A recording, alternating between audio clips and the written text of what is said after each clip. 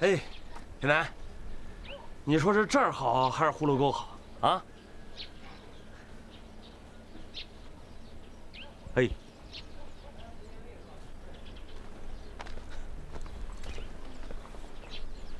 哟，怎么还拿着抓哥的针呢？哎，抓哥呢？看你这意思，抓哥不会跑了吧？你怎么知道？啊，真跑了？啊，那我知道了，肯定是久夫吃他泻药，自个儿觉得过意不去就跑了。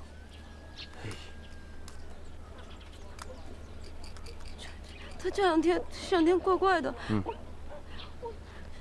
哎呀，我应该去找他吧。哎，回来，我逗你呢，你还当真了？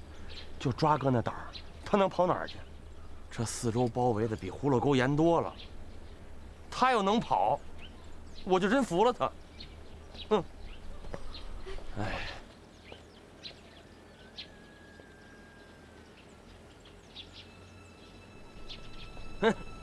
这不那儿的吗？啊，是他吧？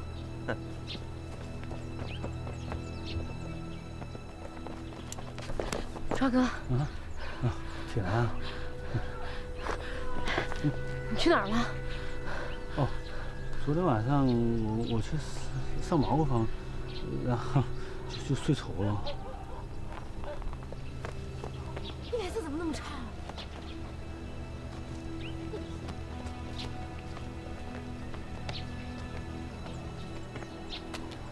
你没事吧？没啥子事。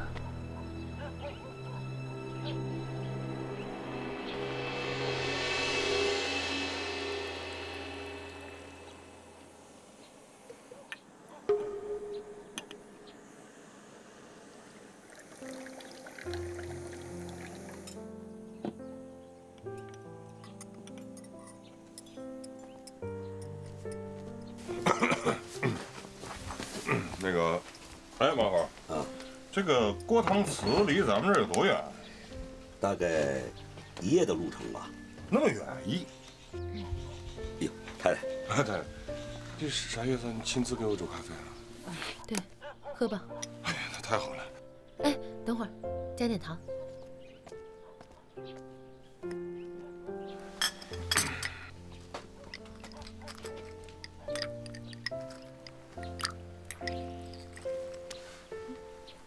不能再放了，再放就太甜了。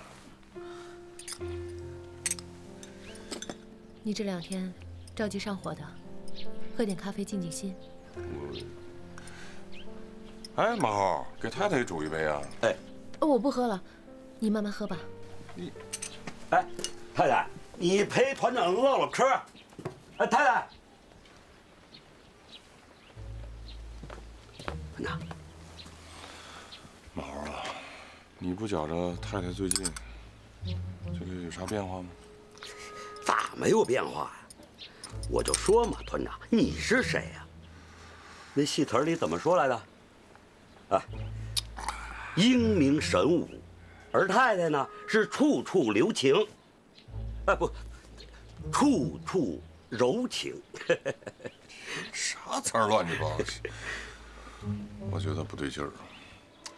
有啥不对劲儿的呀？团长，这我可要说你了，这太太对你冷冰冰的，你这心里不舒服。现在对你好了，你就说觉得不对劲儿，这总比太太在五州，啊，朝朝断号强多了。这现在多好啊！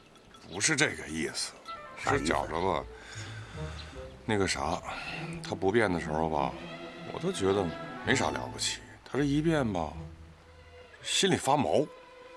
还有就是，你看啊，这个自打他跟刘一手认识以后，我就发现，哎，变化在这儿。我把那刘一手给抓了。你拉倒吧，你抓了你能问出啥呀？那你说咋办啊？啊，咋办？我不管咋办，反正这咖啡挺甜。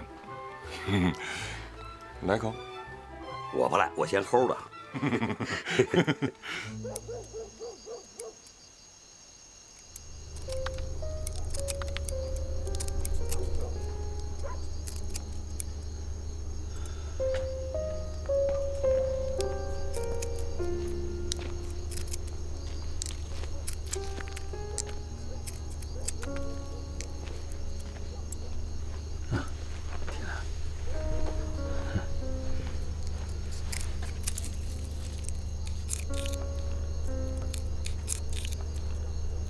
赵哥，你到底去哪儿了？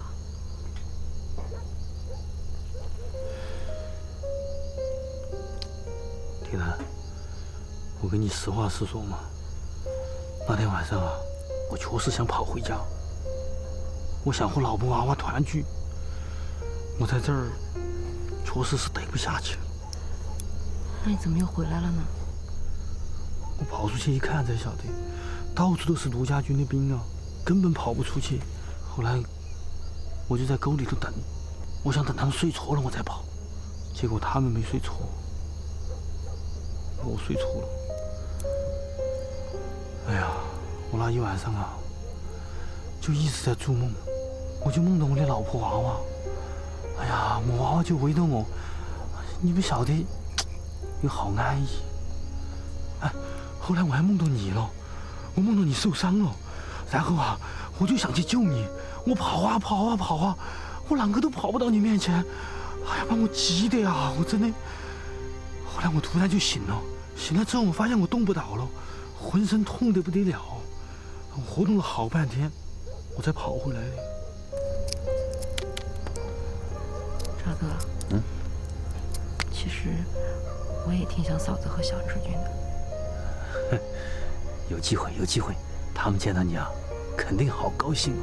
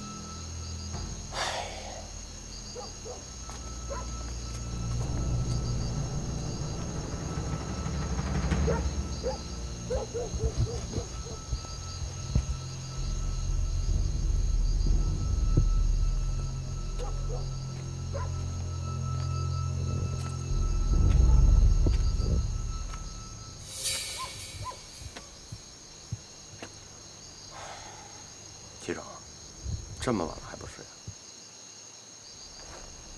我一家8口都被杀了，我睡不着。你报仇心切，我能理解。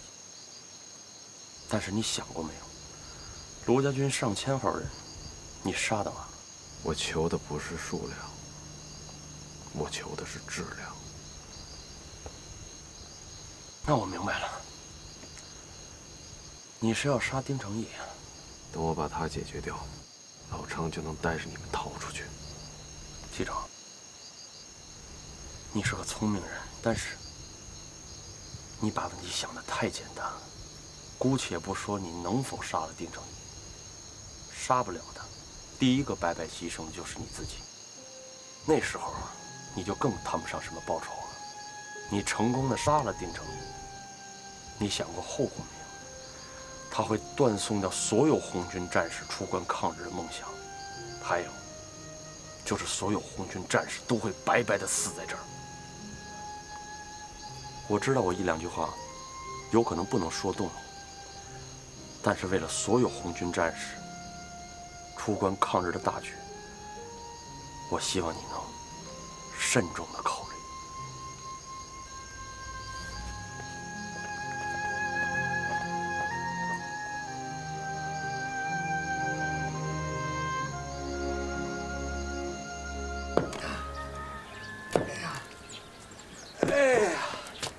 劈柴呢，老谢？对，饭马上就好了啊！好。哎，哎，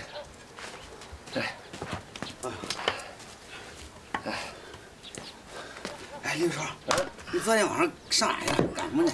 你最近咋问题这么多呢？哎，刘叔，我问你呗。哎，你昨天晚上到这干什么去了？没干什么，出去溜达溜达。你看你到现在还不说实话是吧？刘叔同志，我非常严肃地告诉你，我对你有很大的意见。啊？你对我有意见啊？对你对我不信任。没有啊，我特别信任你。你看啊，我信任你，有什么事我都告诉你。你既然要信任我，为什么有点事一点都不告诉我呢？那我不怕你这脑子，我跟你说，你消化不了。谁说我消化不了？小宝，你发没发现，你最近都老了？老？我这么年轻不可能啊！是吗？啊？为啥呀？操心呢。其实我。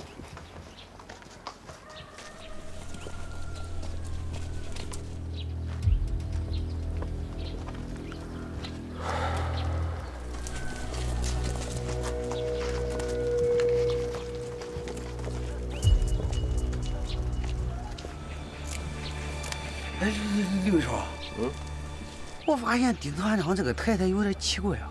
有啥奇怪的？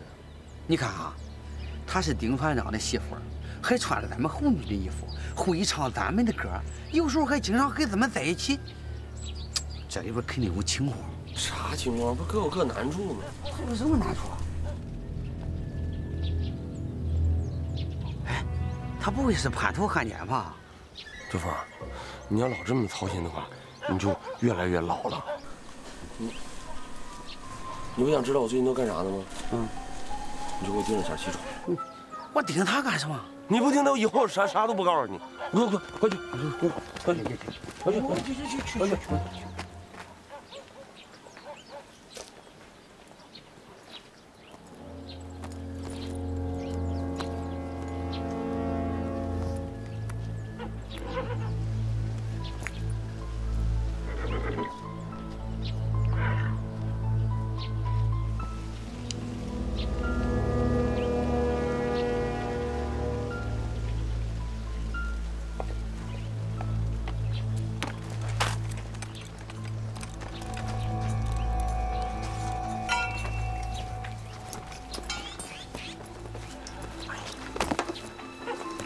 兄弟，你这马养的不错呀。那是，这是给太太备的。来，我帮。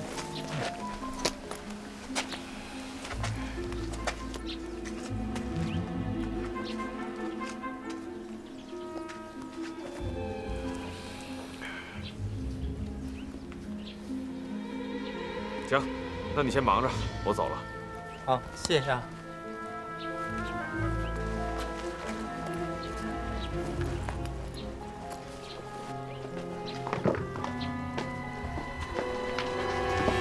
小红，慢点走。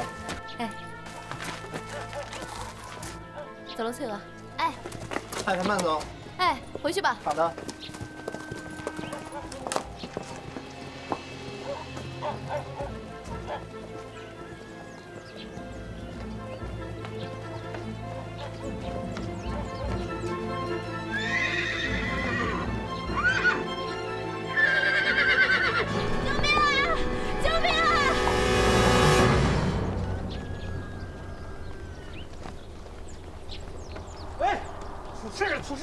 出大事！刘一双，哎，有大事！出啥事了？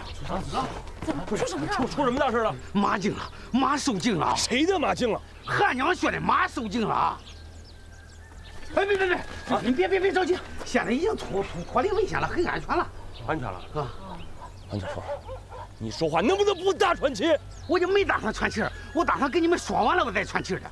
当时啊，这个情况特别危急，汉江雪差点就从马上掉下来。在这关键时刻，你得说多亏了齐闯。站住！让开！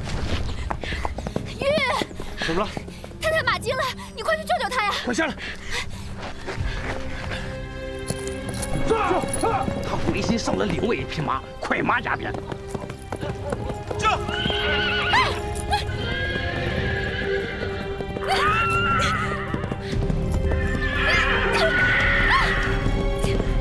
小红！停！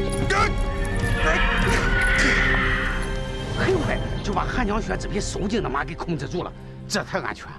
完了，完了。哎，你说韩安雪的马受惊了，这一手这么着急啊？这危难时刻，人命关天，他能不着急吗？哎，那齐闯呢？齐闯让丁成义叫走了。哎，刘叔，肯定是。哎，刘叔，我还有2个细节没告诉你。我没事儿。还说没事儿？来，真没事儿。来，快躺会儿，来，那边呢？啊，给太太倒杯水。是。来。来，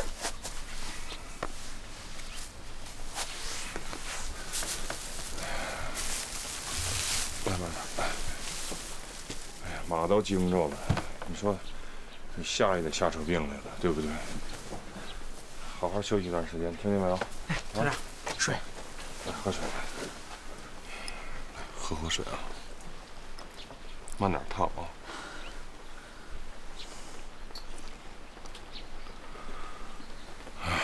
我告诉你啊，从今天开始，我不允许你再骑马了。就为马经了，我没那么娇气。那还怎么了？你想想，这个如果这次不是齐闯碰见你，啊，把你救下来，这后果多严重啊！别说齐闯这小子还真行，我得好好犒赏犒赏他。你真要犒赏他？你看他把你救了，不管怎么说，对于我来讲，那都是恩人。那这样，我当着你的面，好好犒赏犒赏他。团长，我给带过来了。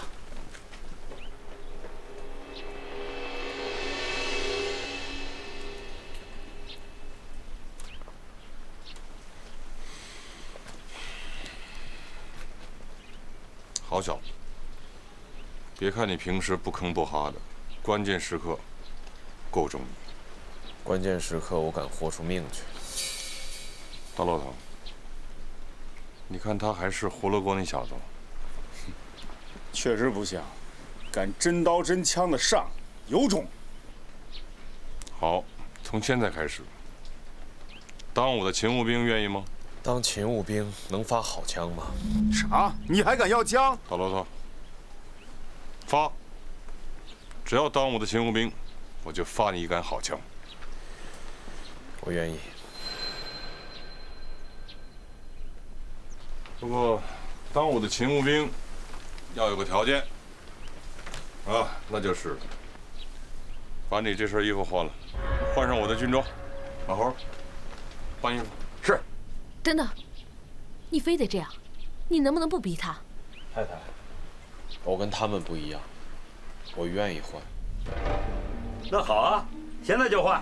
别动，在，带着齐闯换一套咱们的衣服。是，跟我走吧。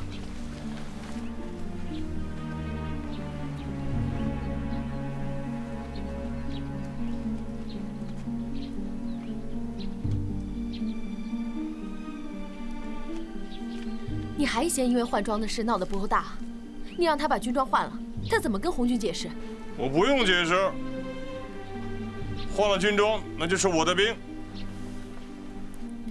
要不这样吧，反正这个事因我而起，我去跟他们解释。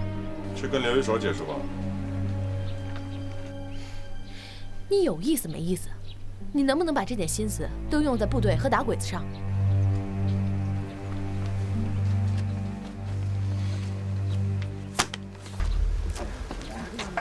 你以后啊，不要悄悄的就帮我把衣服洗了啊！小庄，看什么看？不认识了？齐闯，跟着进来吧。哎，齐闯，有嫂啊，你们都过来吧。齐闯啊，这回可是翻身了。哎呦，怎么回事啊？他救了我们家太太，这回算是立了一个大功。我们团长一高兴啊，就破格提拔他为亲兵。这事儿说明一个什么道理呢？说明我们卢家军啊，那是不拘一格的。那从今往后，你们当中无论是谁，只要是做了对联合抗日有功，包括对我们团长有利的事儿，我们团长都会破格提拔的。放屁！你说什么？哎，大骆驼，你想干什么？大骆驼，我放老实。你干什么？齐闯，你说你救人是好事情，你穿这衣服干啥子？齐闯，你怎么能穿这身衣服呢？是不是他爸强迫你的？哎，同志们，请你们相信他，他穿这个衣服也不能代表什么，都是因为我，你们相信他。行了，你跟我进去，你赶紧收拾东西吧，等会还得走呢。当叛徒没有好下场。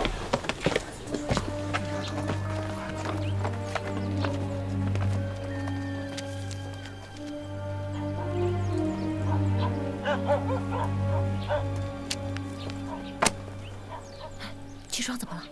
他叛变了？叛变倒谈不上，我主要是怕他做傻事。到了那边，你多照顾他。我明白。最近我注意你们的行军路线，我从丁成义的地图上发现，他出关抗日不走大路，走小路；不走平路，走山路。他在绕圈，我觉得非常奇怪。是挺奇怪的，但是有一件事让我挺高兴的。什么？你决定帮我了。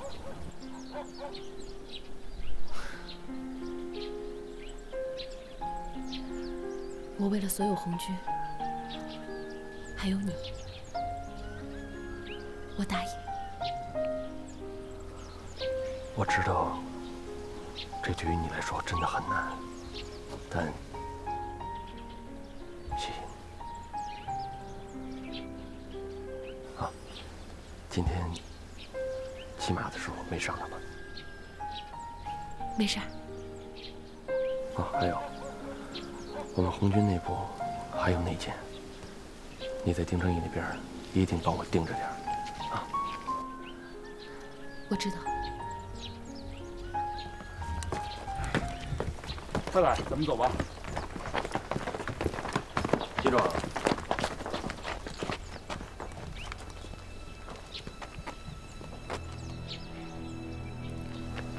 保重。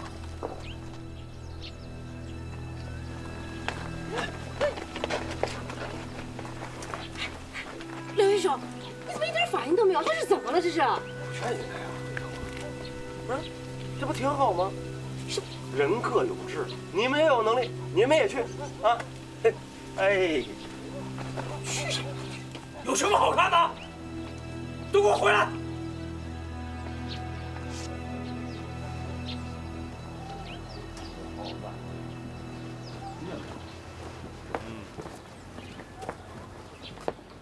马猴，我把人给你带来了，以后我这个兵就交给你了。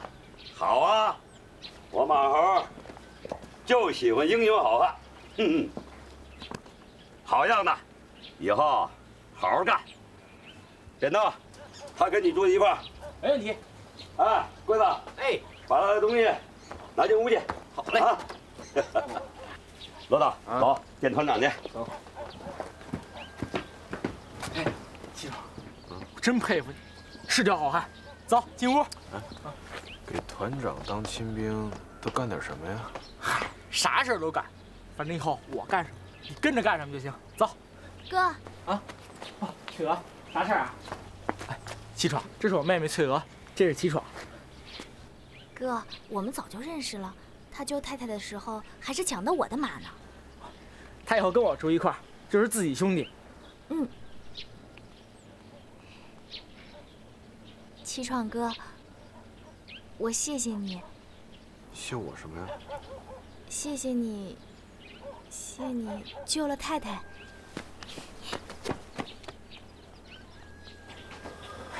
走进屋。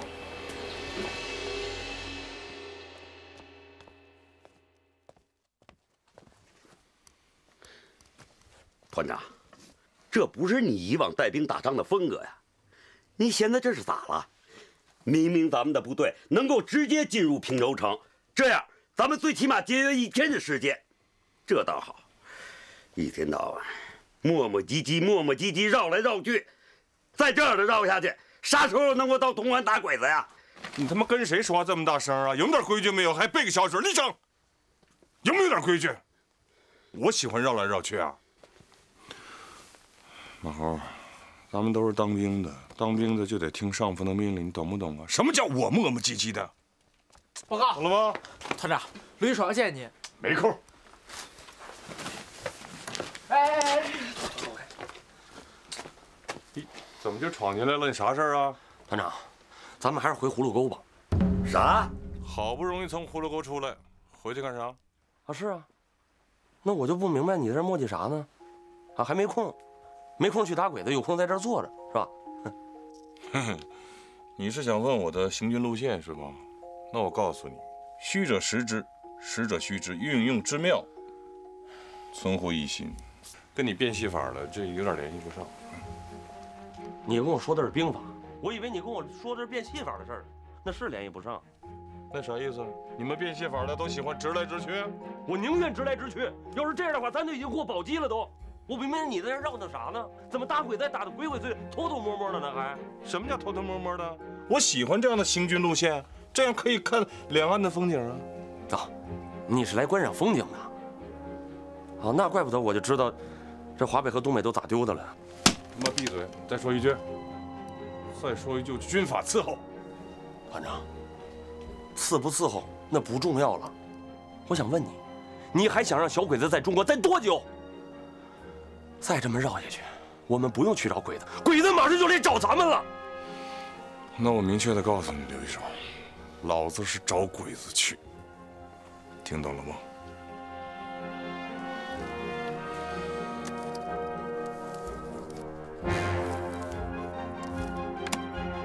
传令下去，大部队明天进驻平州。是。团长，早该这样了。那要是这样，我也回去收拾收拾。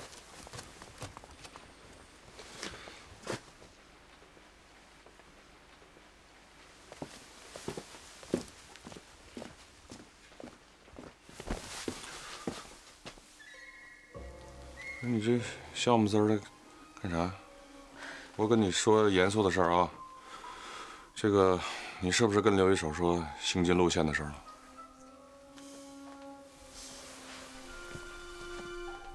对啊。不是，你能不能不这样？你有什么事儿你不能跟我直接说吗？你不是我生活副官吗？这都是打鬼子事儿，这有什么不能直接说的？你非得这样？你这样整都很被动，相当被动，还笑。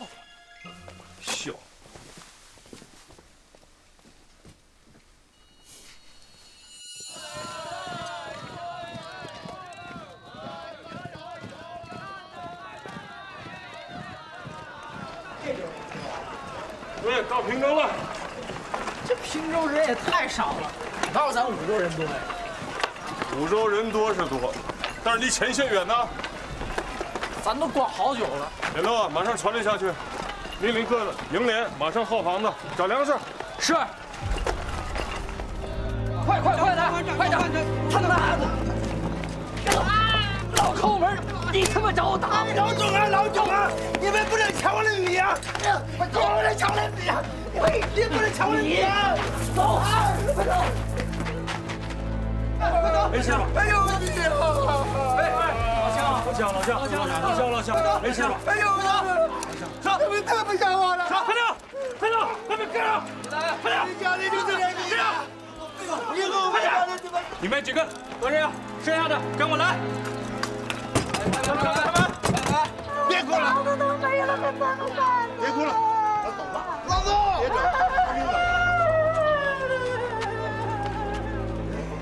老总！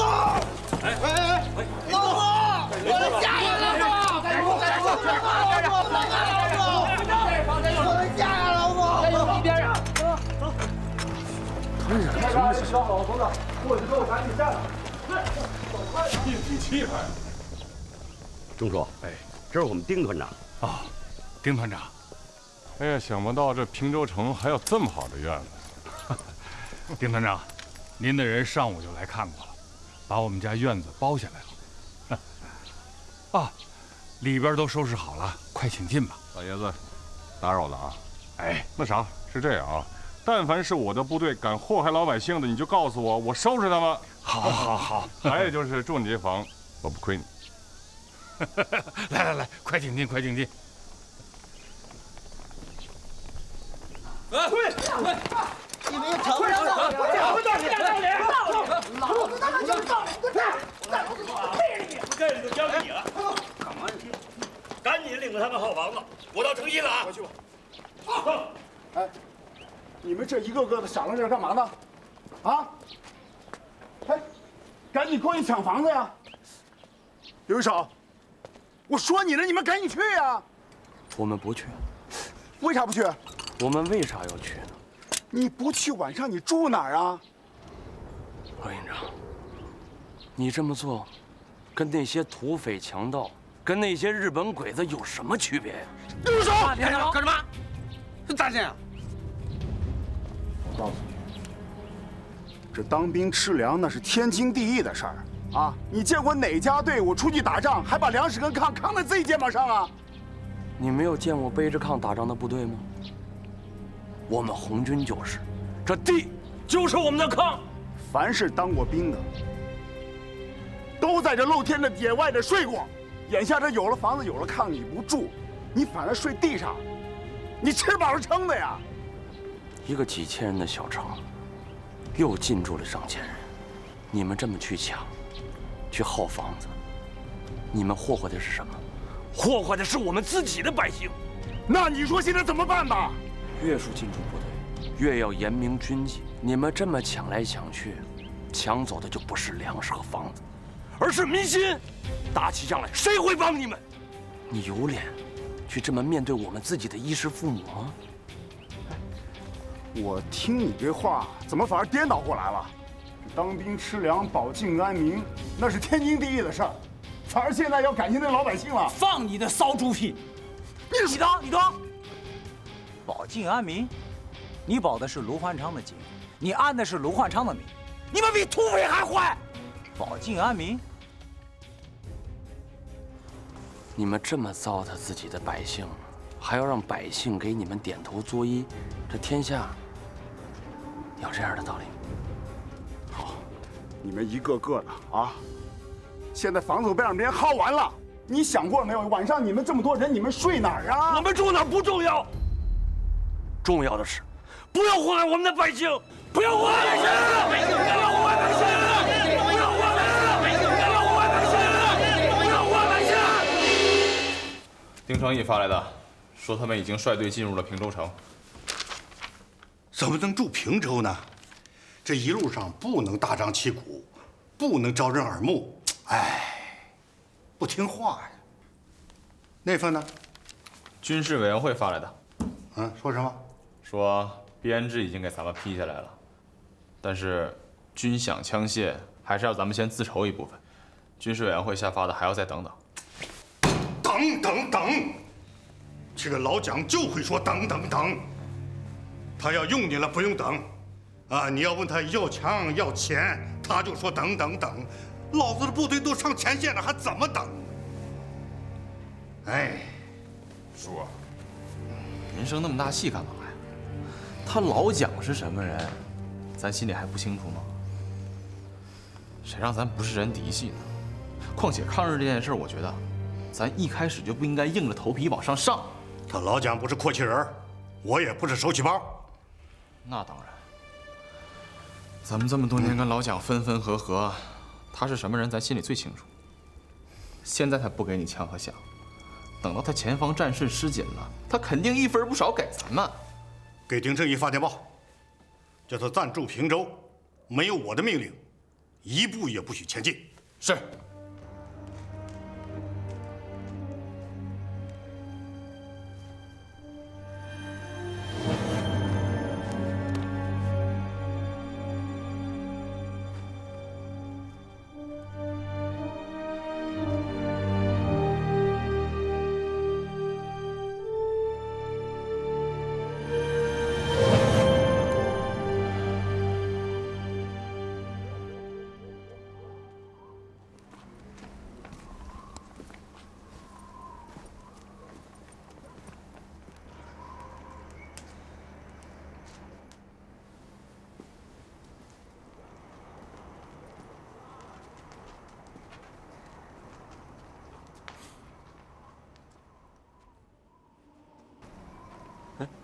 刘一手，咋还不睡？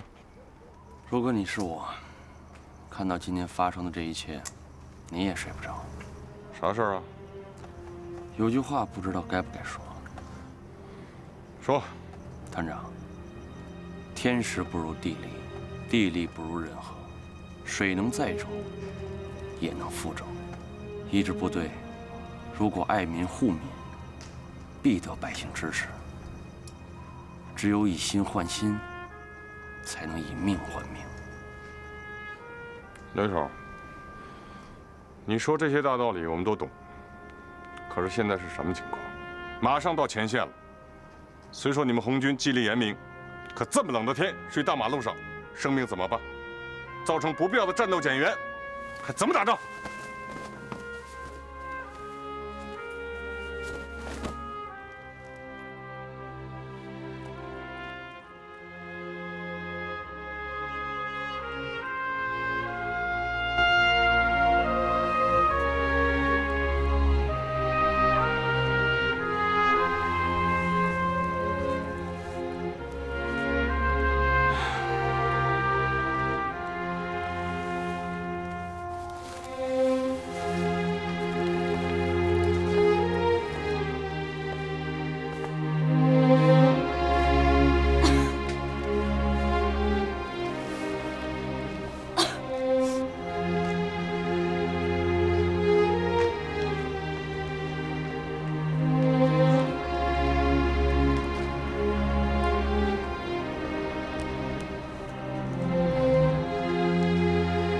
得民心者，得天下。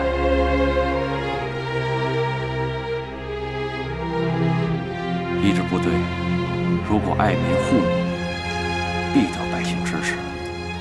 只有以心换心，才能以命换命。看来红军的宣传真不是吹牛啊！听他们说，这算什么呀？你懂啥呀？这一招很厉害呀！你看啊，中国人讲的是啥呀？讲的就是天时地利人和。红军这么多年靠啥？靠的就是这个人和。你看他们这么做，老百姓不喜欢，以后咱们得学着点啊。咋学？咋学？你学学人家秋毫无犯，学学跟人老百姓怎么打交道。不懂，你慢慢就懂了。笑啥笑？我说的有没有道理啊，扁豆？有道理。哼。对了，大陆导，你说老让红军这筑大马路，这不是个办法。啊，你这样，你马上给他们找房子，记住了，找房子不是抢房子，那得给钱。咱还给他们找房子，那咱这慢慢的不就成红军了？不可能。人家好的地方咱们必须得学，你懂不懂这个道理啊？还有就是像咱们住这房子，那走的时候必须得给人家钱，传令下去，以后部队走村过店，什么吃饭的必须给老子掏钱。哎，怀呢？刘一手，你这小城确实不错，但你这逛来逛去啥意思啊？咱俩是请假出来的。哎呀！我的娘！哎嗨，平州城没想到有这么好的院子，咱要能在这里住2天就好了。嘿嘿嘿，走吧。起床！哎，起床！呵呵。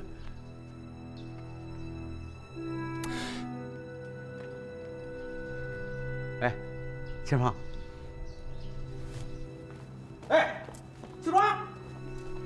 你穿身黄皮就牛了，你有什么你？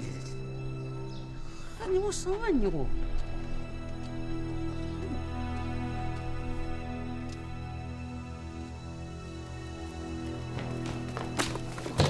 哎，啊，别动！团长，我挂地图。先别动。这幅画画的好啊，画的是太太。太太。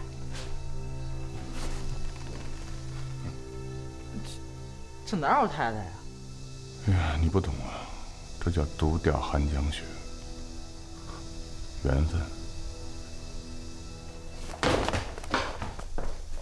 哎，团长，我挂这儿行吗？啊，好。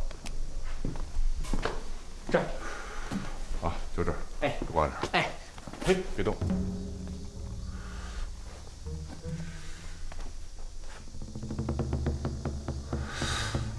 哎，你们看一看啊，我怎么觉得这个人长得有点像谁呀？像谁？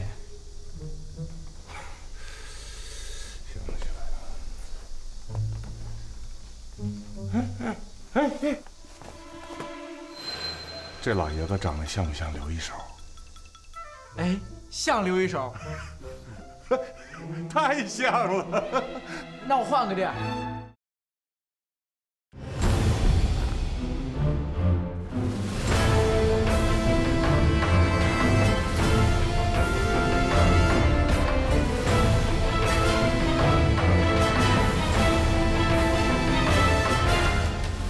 如果我在漆黑的长夜想起你，一定是你被毒般的目光在鼓励。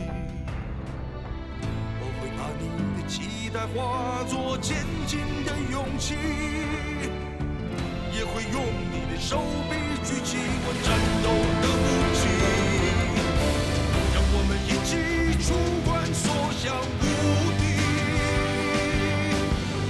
将你带领结成生死兄弟，用信念的号角去召唤彼此，即使到深夜，要在后人的脚步中支撑自己。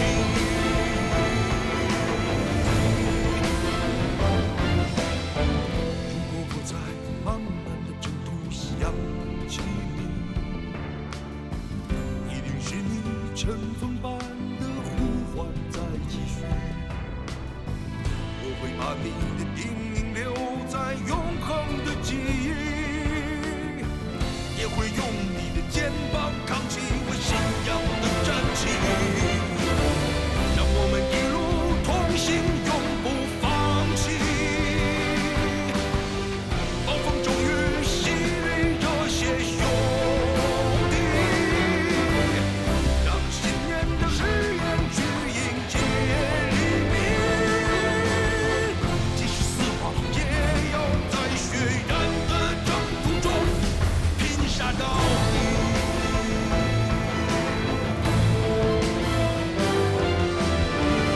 让信念的光芒去照亮生命。